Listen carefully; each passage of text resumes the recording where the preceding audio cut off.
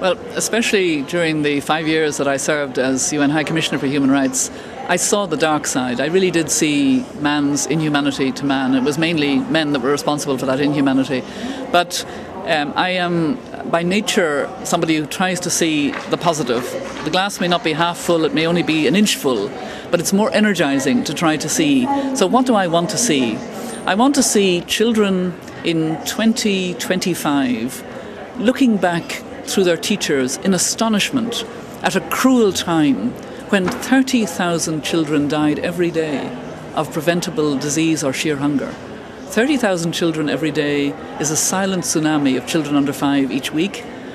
It's 52 tsunamis a year, and do we hear about it?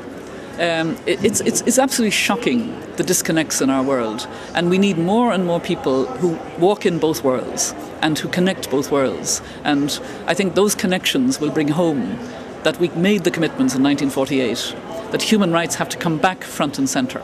And that's my vision. When we talk about health, I'm talking here about HIV and AIDS, but actually we have a holistic. Health is about a functioning health system for all. In the poorest rural areas, in the inner city slum areas, nobody should be deprived of health and health care because they can't afford it.